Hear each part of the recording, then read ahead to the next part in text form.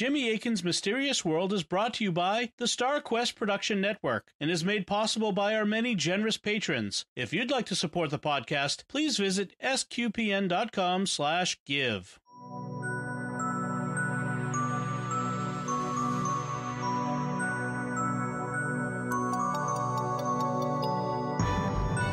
You're listening to episode 49 of Jimmy Akin's Mysterious World, where we look at mysteries from the twin perspectives of faith and reason. In this episode, we're talking about, get ready for it, folks, the Roswell UFO crash. I'm really excited about this. Can you tell? I'm Dom Bettinelli, and joining me today is Jimmy Akin. Hi, Jimmy. Howdy, Dom. So I make no bones about that. I'm very excited. I love talking about UFOs. I'm very excited about that. And of course, Roswell is the thing. So let's get into talk about what it is Roswell is. On July 8th, 1947, 72 years ago this week, Americans were startled when the Army Air Force announced that they had taken possession of a crashed flying saucer. Now, the Air Force said that the saucer had crashed on a ranch near Roswell, New Mexico. But the public then suffered whiplash when the Air Force quickly retracted the story and said it wasn't true. And then for years, the story was hidden, but decades later, it was revived by UFO researchers. And the story of the Roswell crash has become the single most famous incident in UFO history. And then in the 1990s, public pressure forced the Air Force to admit that they had lied when retracting the story, and something strange really did happen at Roswell in 1947. And that's what we'll be talking about on this episode of Jimmy Akin's Mysterious World. So, Jimmy, let's be honest, was Roswell really Quark and Rom traveling through time from Star Trek Deep Space Nine? Dom, you can't just blurt out the truth at the beginning of the episode. It doesn't fit the narrative. You gotta build towards that. I guess I got so excited I forgot and jumped right to the end. Okay, no, so seriously. So how much of the whole Roswell phenomena will we be talking about on this episode? There's so much to talk about this. There's so much research that has been done that we're really only going to be able to cover a fraction of it this time. I'd love to be able to just go into all the stories that people have told about Roswell, all the different things that people who lived in the area have said. Unfortunately, that would make this a book-length podcast, and actually several book-length podcasts, because many books have been written on this subject.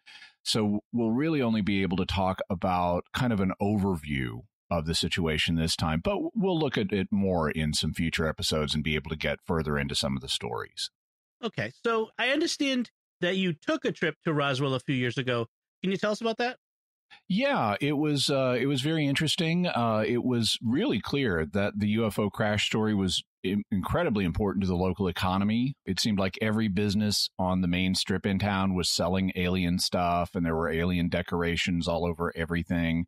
Even the street lights had alien faces painted on them that I guess the town council had done. The Chamber of Commerce had a sign on its front door in allegedly alien writing, which was actually just gibberish in a Greek font. I got to visit the Roswell UFO Museum, which was fun, and I drove out to near one of the crash sites, and I also went through an alien-themed haunted house that they had there, which was kind of scary in parts. They had these teenage guys running the haunted house, like sneaking up on you in the dark and stuff. It sounds fun and very campy. Yeah.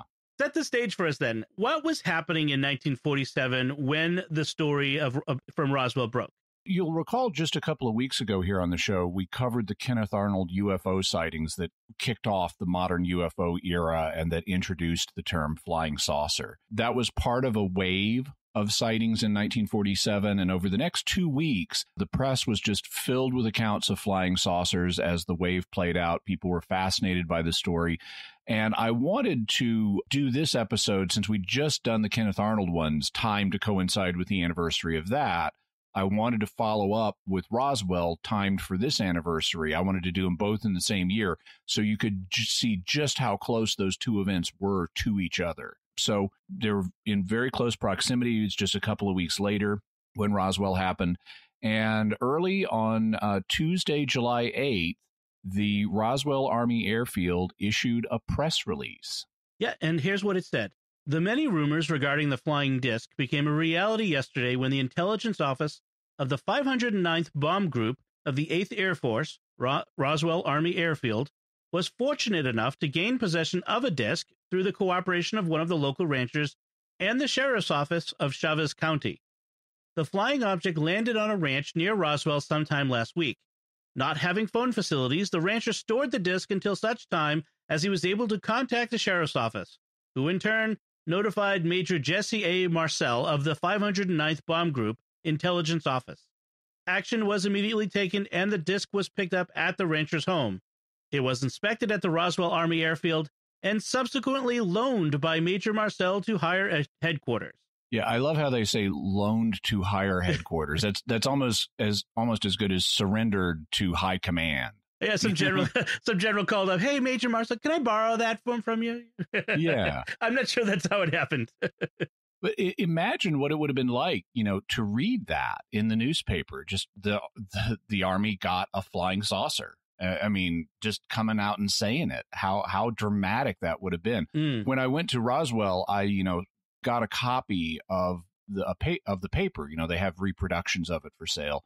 I got a copy of it and was reading it, and it's like, wow, this is just so dramatic to just have the military come out and say we've got a flying saucer. I have to say, it's almost like when the New York Times reported on the ATIP gun camera videos from a few years ago. So that's interesting. Yeah, only even more dramatic because it's like we have this physical object now. Right. Then what happened was the Army retracted the story. Is that right? Within 24 hours, they dialed back the story. And on July 9th, many papers carried the retraction. So this is the next day. One of them was the Fort Worth Star-Telegram. And here's what it said. An object found near Roswell, New Mexico, was stripped of its glamour by a Fort Worth Army Airfield weather officer who late Tuesday identified it as weather balloon. Warrant Officer Irving Newton of Medford, Wisconsin, a forecaster at the base weather station, said the object was a radar wind target used to determine the direction and velocity of winds at high altitudes. Newton said there were some 80 weather stations in the United States using this type of balloon, and it could have come from any one of them. We use them because they can go so much higher than the eye can see, Newton explained. A radar set is employed to follow the balloon, and through a process of triangulation, the winds aloft are charted, he added. Yeah, the story and a lot of the press stories also carried pictures of Brigadier General Roger Ramey and Major Jesse Marcel, who you already mentioned, posing with debris from a weather balloon and a radar detector. So it wasn't just a weather balloon. It had like a radar target on it as well to keep track of the balloon. And so that basically just killed the story? Yeah, after that, the story died down for several decades. There were a few brief and often inaccurate mentions of it in UFO literature, but it was basically a dormant story at that point. So then how did it come back into popular consciousness? In 1980, a book called The Roswell Incident was published by Charles Berlitz. That's the language guy. If you've seen those Berlitz language books to like learn French or German or whatever, that's the guy. He and another guy named William Moore wrote this Roswell Incident book, and that repopularized it. Then in 1989, the TV show Unsolved Mysteries aired a famous segment dramatizing the subject. Other books followed, including UFO Crash at Roswell, which was released in 1991 by Kevin Randall and Don Schmidt. And then in 1992, Crash at Corona by Stanton Friedman, who just recently passed on. And in 1997, the day after Roswell, by Lieutenant Colonel Philip J. Corso and William Burns was released. And Philip Corso was a military guy who claimed to have been given technology from Roswell that he then seeded in industry here in America to be reverse engineered. And so very interesting book. We'll definitely talk about that one in the future. One of the things that characterized this new wave of interest was the claim that in addition to the crash debris, which, there had been no doubt existed, there were also several small crash victims, according to the stories, one or two of which may have survived, at least temporarily. So people were saying there were bodies of small people, and one or two of them may have lived at least temporarily. Another thing that characterized the new wave of interest was a lot of really unreliable witnesses came out of the woodwork. Subsequent deliberation and investigation showed that many of them were either misremembering or deliberately hoaxing in some cases. For a really balanced look at the problems with a lot of these newer witnesses, I would recommend you get Kevin Randall's book, Roswell in the 21st Century. We'll have a link to it in the show notes. It's one of the recommended resources for this episode. And Randall favors the extraterrestrial hypothesis. I mean, that's his preferred solution. He wants to say it was a flying saucer from another planet, but he's a very fair and balanced investigator. In fact, I would say of all the people actively working in American ufology today, he is the most fair and balanced person who favors the extraterrestrial hypothesis. And he's really frank about the limitations of the data and the problems with some of the witnesses. Now, I recall being of a certain age and having certain interests. I recall there being lots of interests like this that grew. There were TV movies. I remember one, the X-Files was talking about Roswell. So eventually public interest grew so strong that I understand the government had to issue a couple of reports at what happened at Roswell. So what did they say? Yeah, there were some queries that were underway in the government by New Mexico politicians. And so in 1994, the Air Force issued a document called the Roswell Report, Fact versus Fiction in the New Mexico Desert. And it claimed that the crash debris was likely from Flight 4 of something called Project Mogul, which we'll talk about. It didn't offer a single definite explanation for the reports of the alien bodies, but since Project Mogul didn't have any passengers, it just said there weren't any bodies. In 1997, the Air Force then issued another document called the Roswell Report, Case Closed, which did provide an explanation for the reports of the bodies, and it suggested that the bodies people remembered seeing were likely crash test dummies from another program called Operation High Dive, which we'll also talk about. Oh, well, if the report was titled Case Closed, I'm sure nobody wanted to talk about it after that, right? Case closed. Didn't really close the case in a lot of people's minds. So what was this Project Mogul that they mentioned?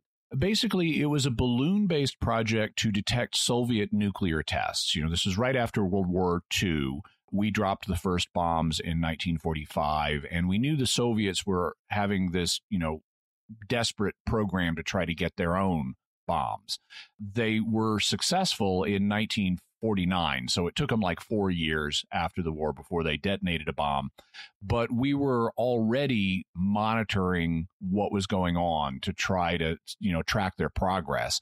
And Mogul was one of the ways we were trying to do that. Basically, you sent up balloons and they had special sound gear on them that would listen for low frequency sound waves that travel through the atmosphere for thousands of miles. So the idea was basically with these special microphones, you could hear the bang of an atomic bomb going off from thousands of miles away. And that would tell us if it's not one of ours, it would be one of the Soviets. Because we didn't have satellites to do what we do now, right. See it from space. So they had to find another way. Okay. Exactly. And so the Roswell report that the Air Force released in 1994 has a pretty good explanation of Project Mogul. Why don't you read that for us? All right. Project Mogul was a then sensitive classified project whose purpose was to determine the state of Soviet nuclear weapons research. This was the early Cold War period, and there was serious concern within the U.S. government about the Soviets developing a weaponized atomic device. Because the Soviet Union's borders were closed, the U.S. government sought to develop a long-range nuclear explosion detection capability. Long-range, balloon-borne, low-frequency acoustic detection was posed to General Spaatz in 1945 by Dr. Maurice Ewing of Columbia University as a potential solution. Yeah, so what they would do, because you not only want to hear the bang, you also want to know where it was. So they would need to triangulate, and they would send up multiple balloon trains in different locations, and they needed to map where the balloon trains were when they would hear the bang. So they would have this trail of, in addition to the balloon, which provides the lift you want, it would have the acoustic equipment, and then it would also have tethered to the balloon radar reflectors, so you could track the balloons on radar and use that for triangulation. And they had specially modified the microphones they were using. They were based on sonobuoys that the Navy had developed for listening to like submarines and stuff like that, but they modified them to work with air instead of water, and sent them up. And in 1947, a team from New York University was conducting experimental launches with this system out of Alamogordo, New Mexico, which is just 60 miles from Roswell. And according to the records, their fourth experimental flight, which was launched on June 4th, 1947, was never recovered by the Project Mogul team. It was lost. And the Air Force in 1994 concluded that that's probably what the crash debris was from. It was from Flight 4 of Project Mogul. Okay, and then they also mentioned this other project called Operation High Dive. What was that? High Dive was an attempt in the 1950s to design a way to allow pilots and astronauts to eject at extremely high altitudes and survive. So it was basically an ejection system testing program. And the tests involved anthropomorphic dummies, as you would expect. You want to see you want to eject the dummy and then see what the damage is to get an idea of what would happen to a man. The dummies they used were somewhat shorter than a normal person. I'm not entirely sure why. It may be, I don't know, if pilots in this age tended to be shorter than normal, kind of like jockeys, so they could fit in the smaller aircraft, or I'm not sure. Yeah, I think the higher altitude planes were more cramped cockpits, and they recruited shorter pilots. Yeah. Also, weight was a big concern back then, and so they probably wanted lighter guys. In any event, these crash test dummies were shorter than a normal person, and in 1997, the Air Force suggested that their efforts to recover these dummies, because, you got to, after they've ejected and hit the ground, you got to go get them to see what happened with them. That the efforts of military personnel to go recover the dummies was what produced reports of military personnel recovering tiny people in the desert. So one thing we noticed is in both of these cases, we have some discrepancies in dates. The Mogul balloon went missing on June 4th, but the debris at Roswell wasn't reported in the newspaper until July 8th. And then the alien bodies were reported in 1947, but Operation High Dive wasn't until the 1950s. So what gives here? I don't think the first one is really much of a problem. Mogul balloons were designed to stay in the air for extended periods. You didn't just send them up and haul them back down the same day. You had to have them up there listening for whenever the Soviets might set off a nuke. And so they were meant to stay up there for a long period of time. Apparently, Flight 4, which was, launched on June 4th, was in the air until June 7th. And that's when things started to go wrong for it. Also, some early records indicate that Mac Brazel, he was the rancher that found the debris, that he found the debris 3 weeks before it was reported to the authorities. He found it in mid-June. So we know Flight 4 was still up in the air until the 7th, and then he finds it the debris a week later. He was on a remote ranch with no telephone or radio. He didn't go into town very often. And we don't know that he even found the debris right after the crash. It could have been laying there all week before he ran across it. So I don't see a fundamental problem with the date of the Mogul launch relative to the time the newspapers announced the story. Okay, and then what about the date problem with the crash test dummies? Well, I think there's more of a problem here. At the press conference in 1997 where they announced this solution, it was asked, well, okay, Operation High Dive wasn't until the 50s, but Roswell was 47. So why the discrepancy in years? And the Air Force official who was speaking suggested it was time compression in people's memories, which got some laughs. I think it's possible, that people could misremember the year.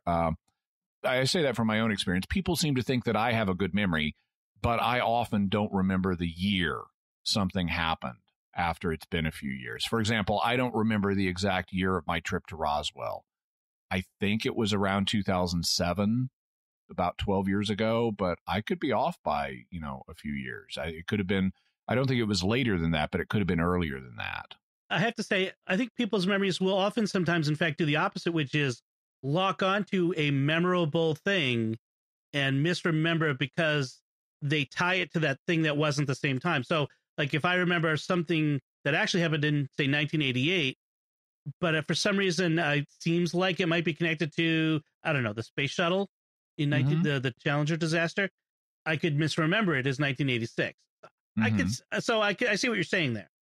Yeah, and we'll definitely be talking about the problems with human memory in upcoming episodes because it's a fascinating subject. That's good. But the discrepancy in years is enough that I think there's at least something of a problem here, because if you would think that if people remembered seeing alien bodies, that they would also remember, oh yeah, it was at the same time Roswell was in the news, that the crash was in the news. But I should also say there are problems with the reports of the bodies. They weren't there in the original 1947 reportage.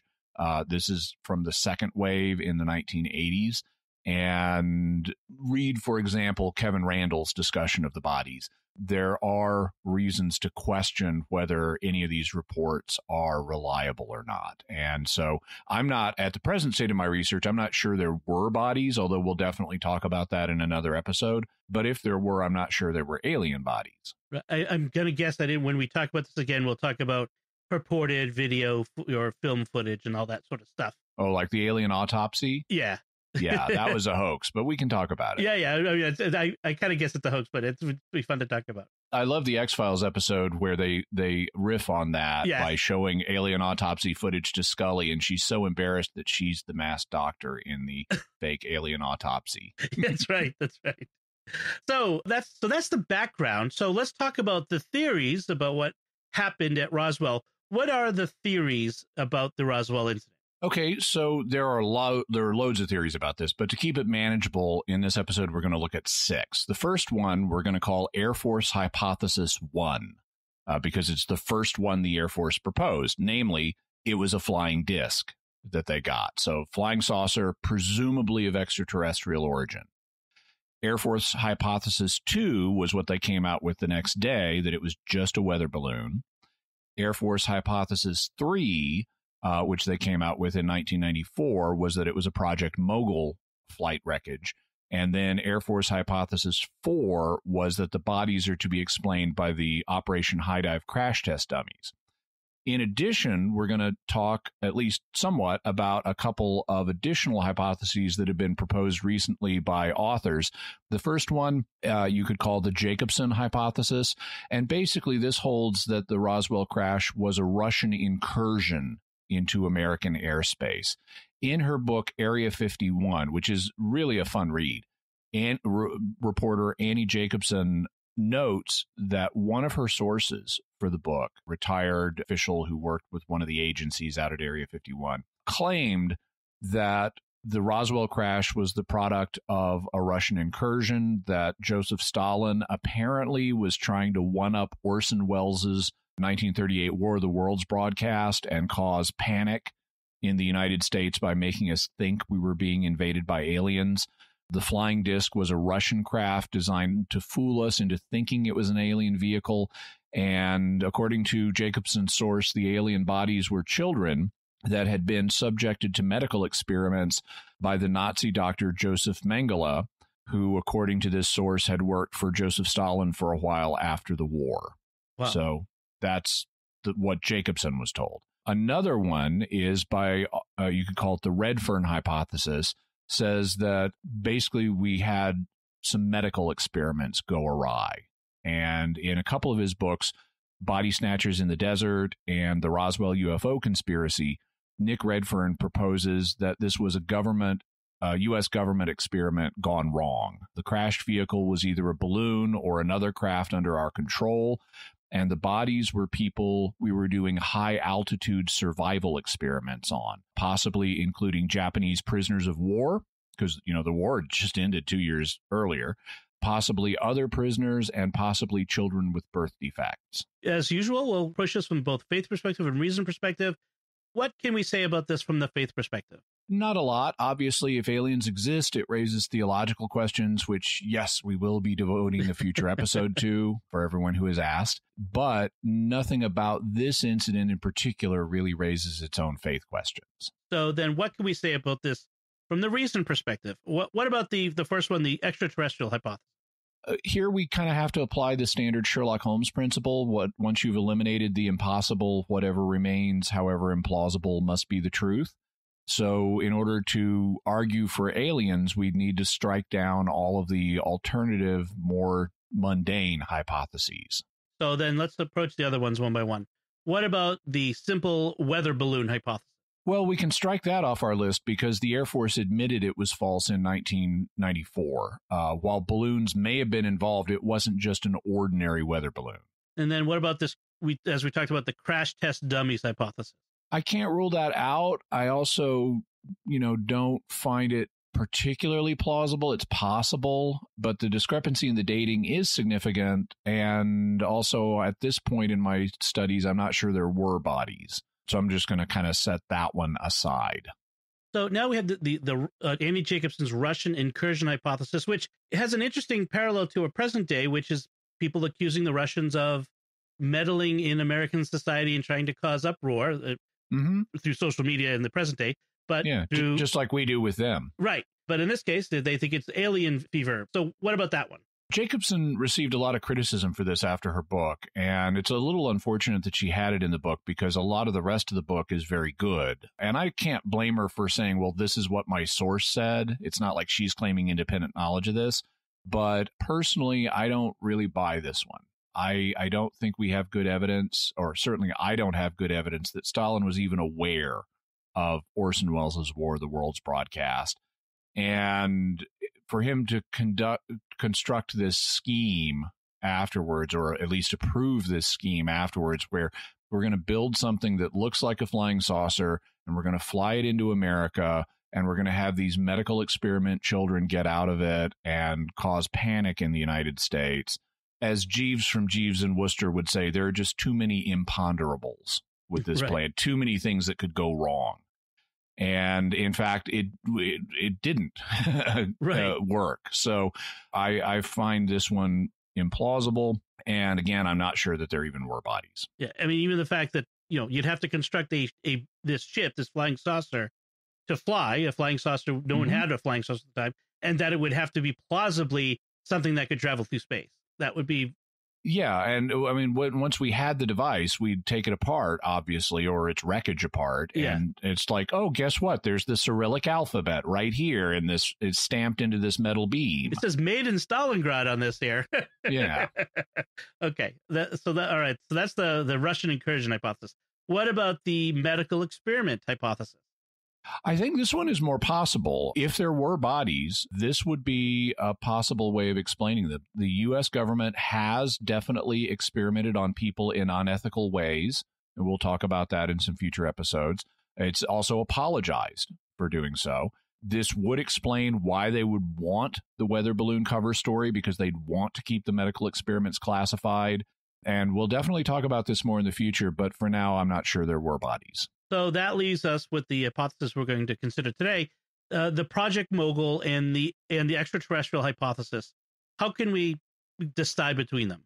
There are several lines of argument. One concerns the materials that were found at the crash site. If you read the literature or watch the Unsolved Mysteries segment that we'll have a link to, a lot of the eyewitnesses will talk about the materials that the crash debris were made out of, and describe them as having unusual properties. At least some of the witnesses say this. For example, here's what Mac Brazel's son, Bill, who handled the material, had to say. Dom, could you read that for us? There were only 3 items involved, something on the order of balsa wood and something on the order of heavy gauge monofilament fishing line and a little piece of, it wasn't really aluminum foil and it wasn't really lead foil, but it was on that order.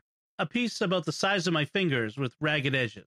Yeah, and he goes on to say the wood-like substance was allegedly difficult to whittle. You couldn't just whittle off bits of it with your knife.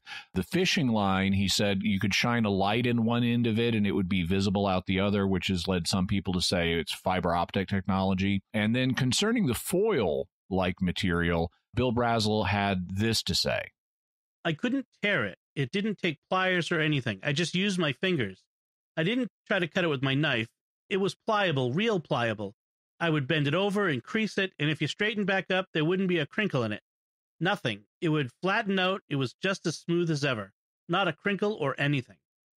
Yeah, and this is one that gets a lot of attention because it sounds like, sometimes people will call it memory metal, but it also sounds like metallic colored plastic that we would have today that you could like crumple up in your hand and then let go of it and it would just expand back into a flat surface. So the issue really comes down to whether this material exhibited properties that 1940s materials science could not produce. If it couldn't produce materials that displayed these properties, then that would be evidence that we were dealing with an extraterrestrial craft. Okay, so then what does the evidence suggest? Well, we have a problem with the fact that the reports of these strange properties in the material were made decades later. So people's memories had had a chance to drift. And also, these claims were made after the UFO story was out there. And so it could have shaped, the UFO story itself could have shaped people's memories of, what exactly the properties were. I mean, if you handled, for example, some of the claims, and we'll get into this a little more, but some of the claims will say things like, well, it was a silvered weather balloon, so that was rubbery. It was this plastic substance, but it had silvering on one side. So, yeah, you could take a piece of that and crumple it in your hand and let it expand back to what it looked like before. But after 40 years, how easy is it going to be to distinguish silvered rubber from a weather balloon with fantastic memory metal? It's your memory after 40 years. That could be hard to distinguish. So given the fact that people's memories distort over time, it's hard to be sure they're reliable. Also, the people who made the reports like this indicated that the materials were very similar to things they were familiar with, to other materials they did know about, and were maybe just subtly different. It's thus hard to think that it was really impossible for 1940s material science to produce this stuff, like the supposed fiber optic thing, which Bill Brazel said looked like monofilament fishing line. Well, you can shine a light in one end of monofilament fishing line and it'll come out the other end. And monofilament fishing line began to be marketed in 1939. It had already been around for 12 years. I checked. Balsa wood, which he also said this was like balsa wood, but some people said it was hard to whittle. Well, balsa wood, if you cover it in glue to reinforce it for making a kite out of it or something that you're going to send up on one of these things, that would be hard to whittle. The glue would keep you from just shaving off pieces of it. Also, some people have reported it was like bamboo. And I know from when I was a kid, it is not easy to whittle bamboo. Right. It has a very tough outer surface. You really need to use a saw if you're going to try to get through bamboo. A pocket knife won't do it. Rubber that had been painted or covered in foil on one side could crumple and unfold again. And even if one of these substances wasn't in common use by ordinary people in New Mexico, in rural New Mexico, that doesn't mean it wasn't being used in government projects. Also, other people reported the materials being simply ordinary. They didn't report any of these weird properties. They just described them as if they were ordinary materials. For example, within 24 hours of the initial announcement, Mac Brazel described the materials as just ordinary. There was a story carried in the Roswell Daily Record on July 9th. That's the day after the initial announcement, that dealt with this. And why don't you read part of that for us? They picked up the rest of the pieces of the disc and went to his home to try to reconstruct it. According to Brazel, they simply could not reconstruct it at all. They tried to make a kite out of it, but could not do that, and could not find any way to put it back together so that it could fit. Then Major Marcel brought it to Roswell, and that was the last he heard of it until the story broke that he had found a flying disc. Brazel said that he did not see it fall from the sky and did not see it before it was torn up, so he did not know the size or shape it might have been, but he thought it might have been about as large as a tabletop. The balloon which held it up, if that was how it worked, must have been about 12 feet long, he felt, measuring the distance by the size of the room in which he sat. The rubber was smoky gray in color and scattered over an area about 200 yards in diameter. When the debris was gathered up, the tinfoil, paper, tape, and sticks made a bundle about 3 feet long and 7 or 8 inches thick, while the rubber made a bundle about 18 or 20 inches long and about 8 inches thick. In all, he estimated the entire lot would have weighed maybe 5 pounds. There was no sign of any metal in the area which might have been used for an engine, and no sign of any propellers of any kind, although at least one paper fin had been glued onto some of the tinfoil. There were no words to be found anywhere on the instrument, although there were letters on some of the parts. Considerable Scotch tape and some tape with flowers printed upon it had been used in the construction. No strings or wire were to be found, but there were some eyelets in the paper to indicate that some sort of attachment may have been used. Brazel said that he had previously found 2 weather observation balloons on the ranch, but that what he found this time did not in any way resemble either of these. I'm sure that what I found was not any weather observation balloon, he said, but if we find anything else beside a bomb, they're going to have a hard time getting me to say anything about it. Right, because he didn't like all the negative attention he had received from reporting this. Right. So he described the materials apparently to the paper as just being ordinary stuff: tinfoil, paper, tape, sticks. Now, you can argue he did this because he was being threatened by the Army Air Force or something as part of the cover-up. But the fact is, we have the discoverer of the material describing it as ordinary stuff within 24 hours of the first public report, not 40 years later. Now, he did say it wasn't a weather balloon, and that's true. It wasn't. He's describing the stuff that would have been hanging from the weather balloon, the radar reflective kites that it carried. And in fact, they tried to make a kite out of it. They probably, if on the mogul theory, they probably had more than one kite here, which is why they couldn't fit it together properly. But their first thought was, oh, this is stuff you'd make a kite out of. Let's try to make a kite out of it. Also, notice the absence of anything bulky enough to be an engine. The whole thing allegedly weighs like 5 pounds, all of the debris that he brought in. And this really sounds more like a fragile balloon train than any kind of alien spaceship. So then how did the idea of it being a flying disc get started? It's a key question, and at first you'd think there would be 2 possibilities. The first possibility is it really was a flying disc, and the Army Air Force naively said so before realizing what a horrible mistake that was, and so they had to come up with the weather balloon story because they didn't realize how nuts people were going to go if they said they had a flying saucer. The alternative explanation would be, well, they realized real fast it was Project Mogul, but they didn't want to let the public or the Soviets know that we had Project Mogul and that we were watching. And so they thought, well, let's just cash in on the flying saucer craze that's going on right now by saying we got a flying saucer. And then they realized that was a horrible mistake, and they came up with the weather balloon story. So you'd think it was one of those 2, but actually there are additional explanations for how the term flying disc may have entered the topic. You'll remember this term was very new. It had only been coined in the last 2 weeks. It didn't have an established meaning, and it wasn't automatically associated with extraterrestrials. Lots of people thought the flying discs that were being reported were a secret government project. I mean, if you go back and listen to our Kenneth Arnold episode, we play a radio broadcast from that time, and they're going, oh, yeah, we've contacted the Army. We hope to have word back from them that this is just one of our projects. So people didn't think extraterrestrial when they thought flying disc. They could easily and often did think U.S. government. And then Mac Brazel, he lived on a remote ranch with no phone or radio, so this term is entirely new to him. And with that in mind, there's another passage in that same July 9th story from the Roswell Daily Record that has a bearing on this. Could you read that passage for us? Brazel related that on June 14th, he and an 8-year-old son, Vernon, were about 7 or 8 miles from the ranch house of the J.B. Foster Ranch, which he operates, when they came upon a large area of bright wreckage made up of rubber strips, tinfoil, a rather tough paper, and sticks.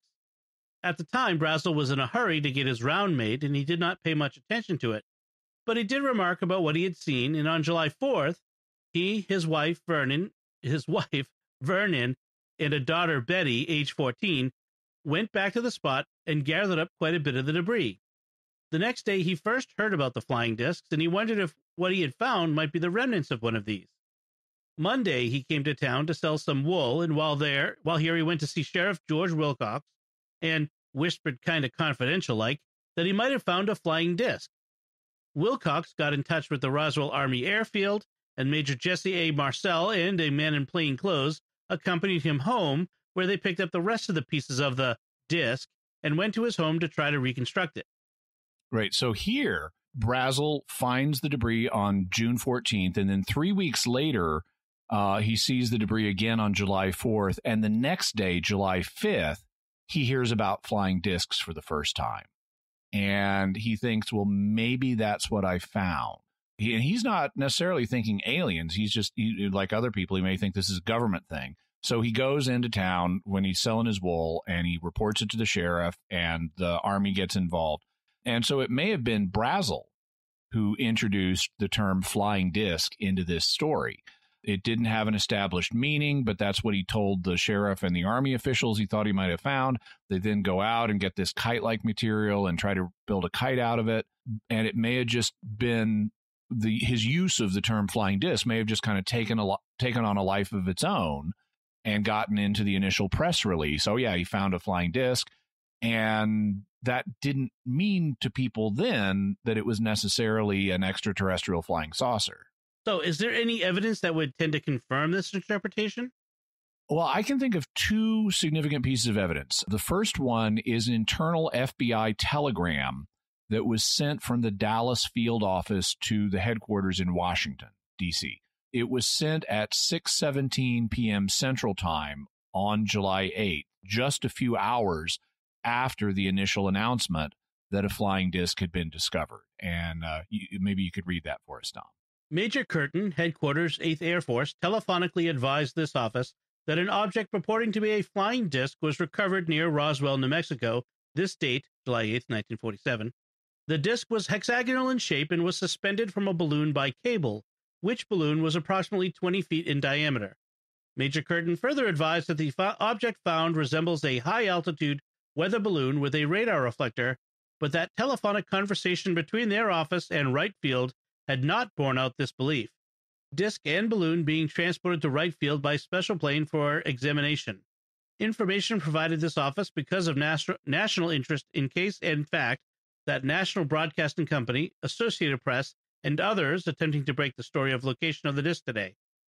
Major Curtin advised would request Wright Field to advise Cincinnati office results of examination, no further investigation being conducted.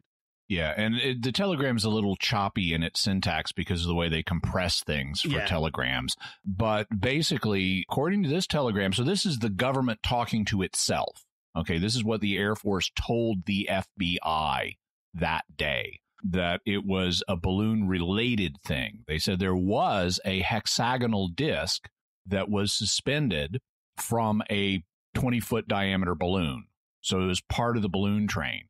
And if you've got this hexagonal disc as part of the balloon train, then that might be why Mac Brazel said he found a flying disc, because there was this hexagonal thing.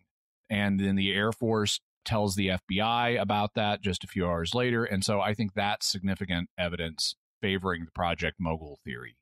Right. If you've ever seen a radar reflector, you can picture, you could probably Google it. It sort of has these angular foil metallic shape and things. So I see what you're saying there.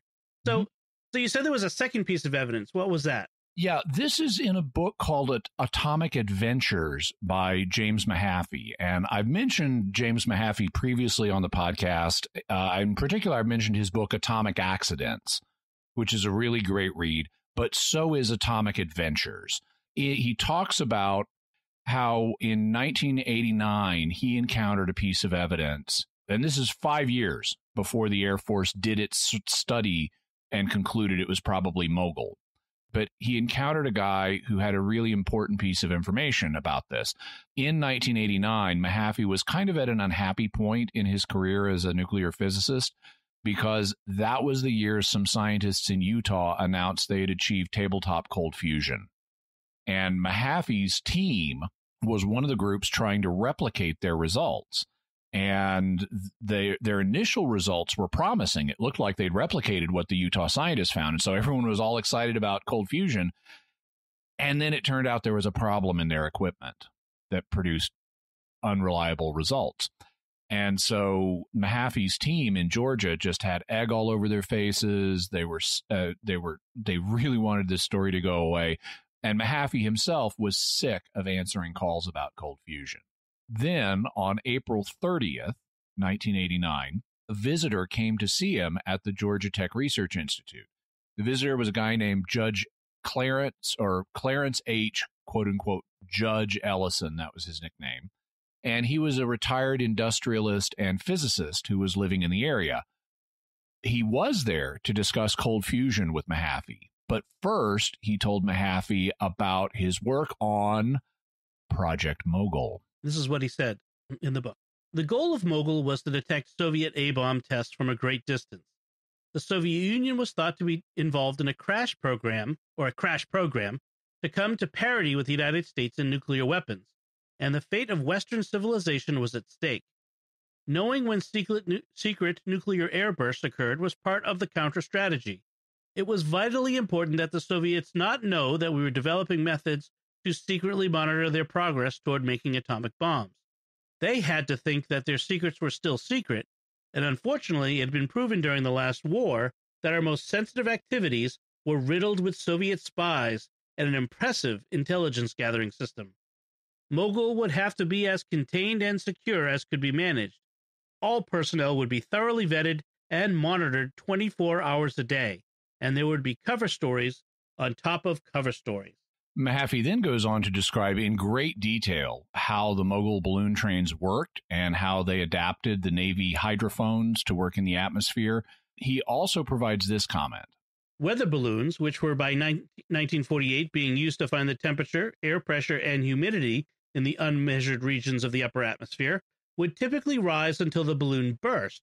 The below freezing temperatures would make the rubber balloon brittle, and in the low air pressure, the helium filling the balloon would expand until the cold rubber reached the end of its elasticity. Right. So that is a possible explanation for why the balloon would burst and end up all over the ground in these pieces, because it's up there, it's brittle because of the cold, and then it bursts, and that's why you get bunches of pieces of at least one of the balloons, explaining the rubber strips that they said they found. To combat that kind of accident, Mogul balloons were equipped with an altitude control mechanism, so they didn't get that high, but Flight 4 went awry, and so it could have gotten up that high.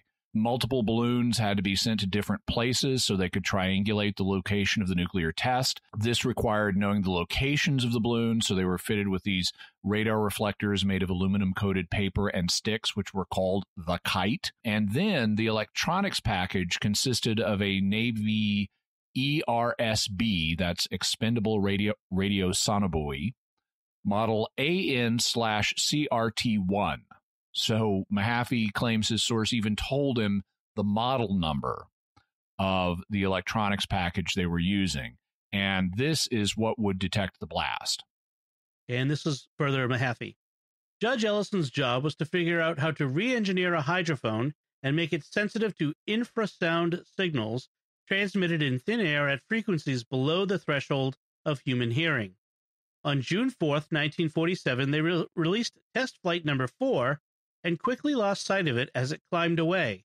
On June 7th, events began to unravel at the Roswell Army Airfield, 60 miles from the launch point at Alamogordo. It was reported that the balloon string had come down on the plains east of the Sacramento Mountains. The balloons, still having some lift capability, had dragged the string for miles, shredding the fragile radar corner reflectors and spreading debris over a long stretch of ground.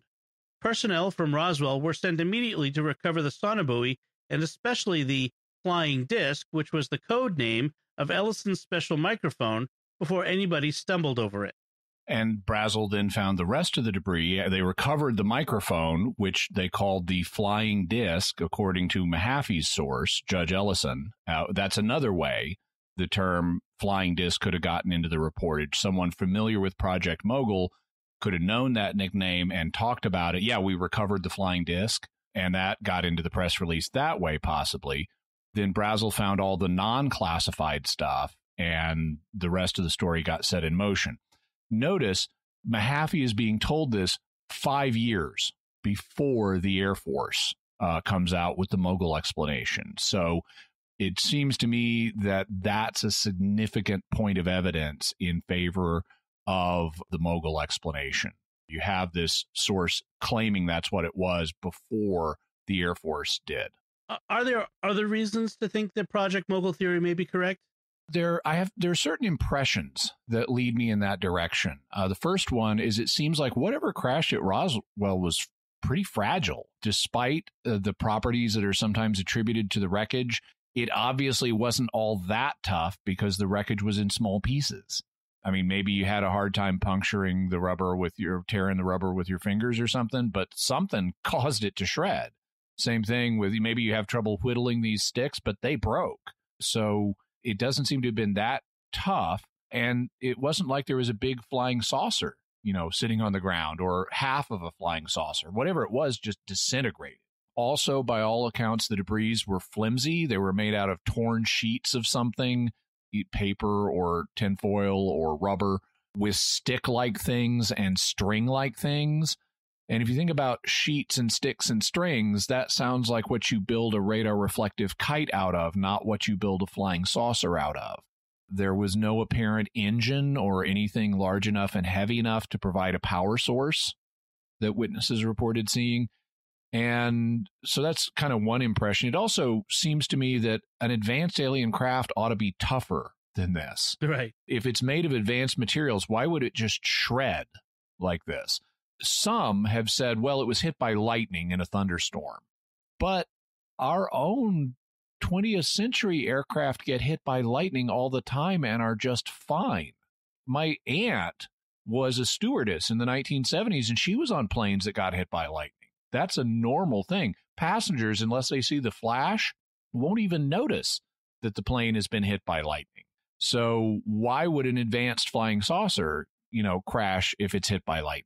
Also, third impression, if we really got a flying saucer in 1947, why would the government take as little interest in the subject as it seems to have done, with modern UFO programs like ATIP having to struggle for funding? You'd think they would take it a lot more seriously if they really got a flying saucer in 47. Even if it was secret, they'd still be funding these UFO programs like crazy. Now, there are counter arguments to those impressions, which is why I just say they're impressions. Unfortunately, we don't have time in this episode to go into all the counter arguments, but I would suggest that people who are interested read books from multiple perspectives on this. I've given you the perspective that, based on the current state of my research, I tend to lean towards. Now, I would love this to be extraterrestrial. I would love to have proof of alien life. Sure. I would also love us to have a craft we could reverse engineer. But based on all the evidence in toto, it seems to me like the mogul explanation is more likely to be true.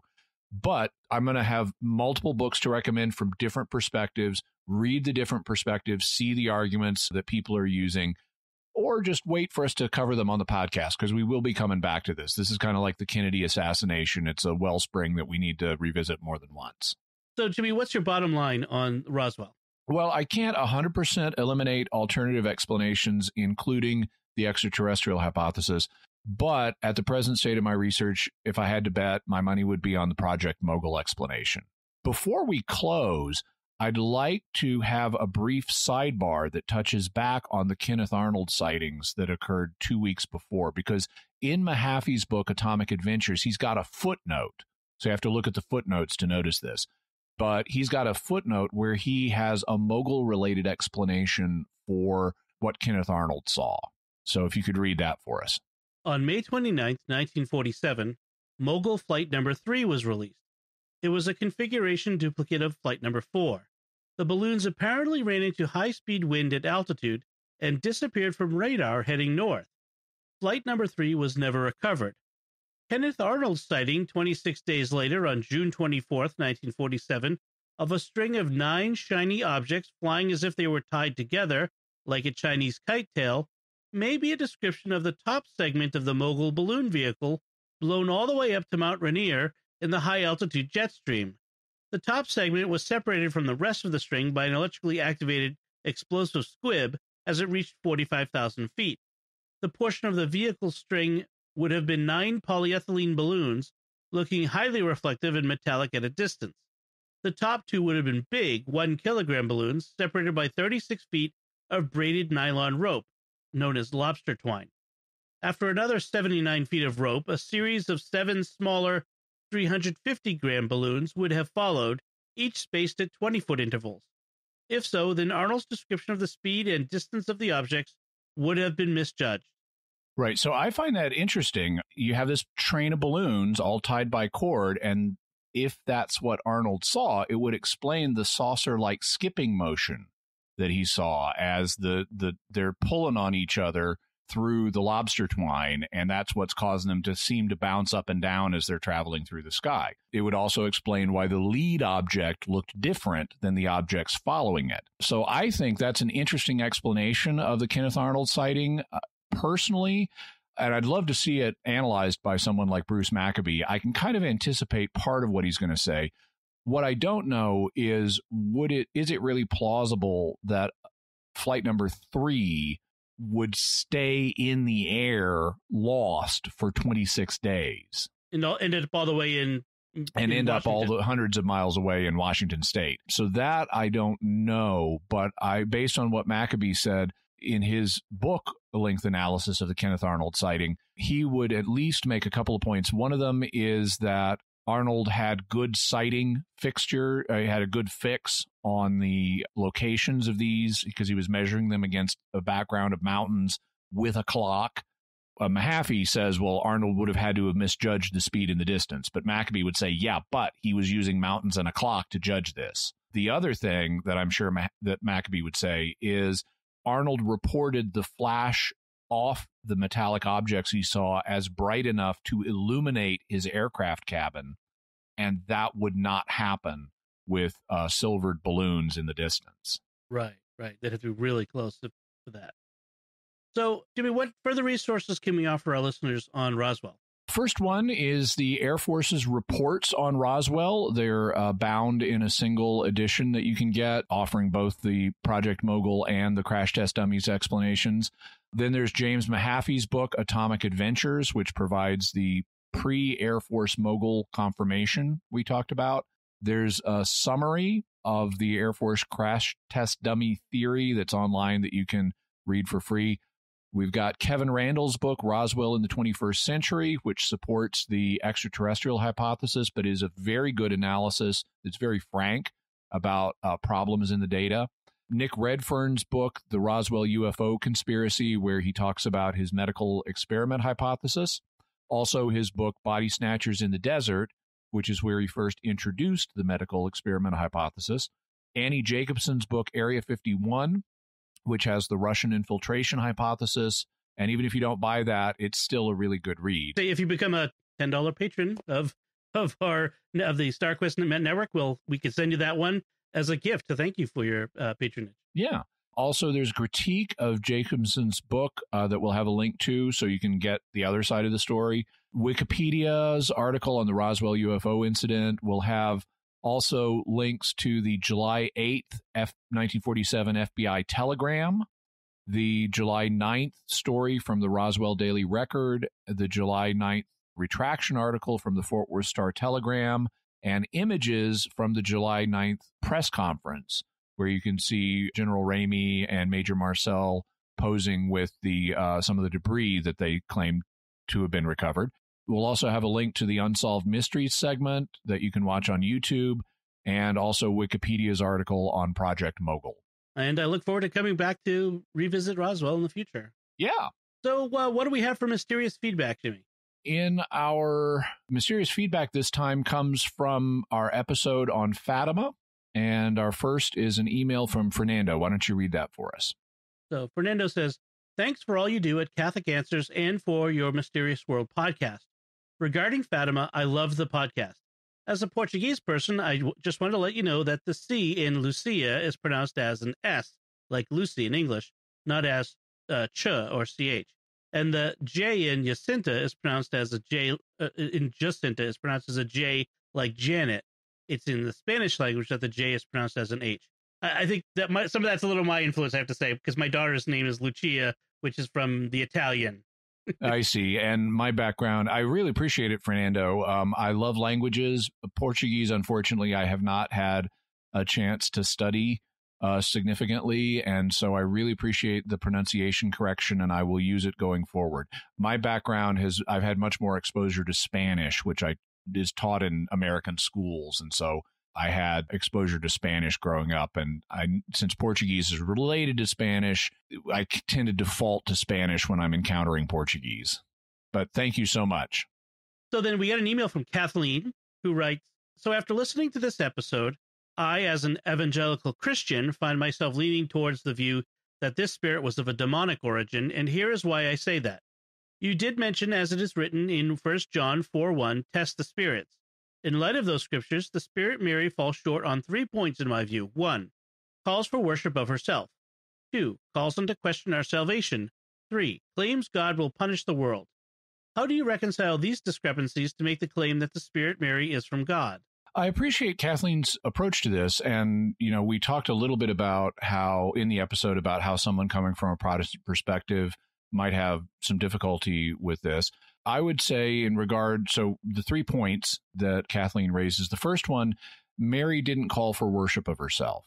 What she said was that my son, Jesus, wishes to establish a devotion to her Immaculate Heart in the world. And what that language means is not what it would sound like to Protestant ears. Having a devotion doesn't mean giving someone divine worship. It means having a form of respect for, and the fact that Mary, on the Catholic view, and on anybody's view, if you're a Christian, Mary is a very holy woman. And on the Catholic view, by God's grace, he gave her the gift early that he will one day give all of us of being completely freed from sin.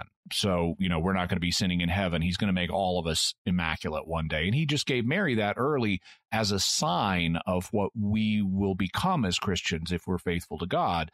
And so by establishing a devotion to, or, respect or veneration for Mary as an immaculate person, it shows us what God wants us to become. So it's not giving her divine worship. It's making an example of Mary for us to follow and imitate and stay true to God. In terms of calling into question our salvation, I don't recall the apparition saying anything like that. Now, there are many Protestants who will say, it's possible for a person to lose salvation. Something that Catholics believe as well. Lutherans will say that, Methodists will say that, Pentecostals will say that. Basically, everybody except Baptists and Calvinists, and those who have been influenced by Baptists and Calvinists, will agree that it's possible, as St. Paul says, to fall from grace. Fortunately, the good news is that you can then come back to God and be reforgiven, which is the whole point of the parable of the prodigal son, where you have someone start as a son, go off into a life of sin and be described by the Father as dead, and then come back to the Father and be described as alive again. But I don't recall Our Lady of Fatima questioning our salvation in any sense. Frankly, I don't remember such a quote. Even if there were a quote saying you need to avoid mortal sin, well, that's something that I think is biblically sound, and a lot of Protestants would agree with that.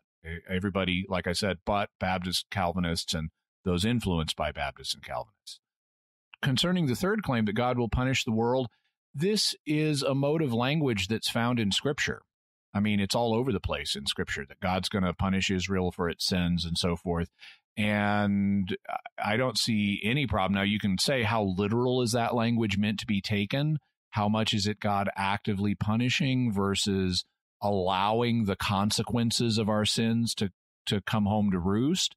But whether it's meant literally or somewhat less literally, that mode of language is found in Scripture, and so I wouldn't be at all surprised to see it being used in a private revelation.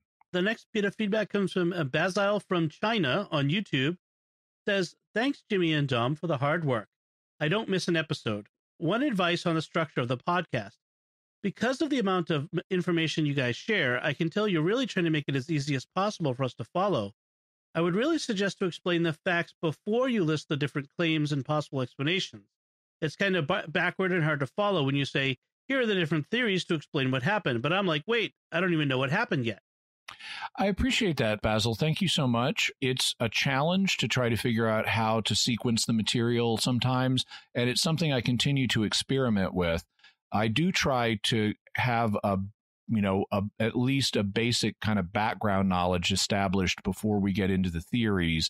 Since we're dealing with listeners from other parts of the world, though, I may unconsciously at times assume they're more familiar with something that isn't as well known in other countries. So that may be part of the issue, but I do pay conscious attention to this. And I appreciate your thoughtfulness, and I continue to work on this because I want to get the balance right for everybody. And then Lauren on Facebook says, no, don't you dare make me wait until October to find out about the third secret, Jimmy. The catechism strictly forbids torture. Yeah, I know the feeling, but I'm afraid we're going to have to wait till October, but it'll be here before you know. Cliffhangers are totally not against the catechism. I'm sorry. Yeah. All right. And then in mysterious headlines, Jimmy, what do we have this week?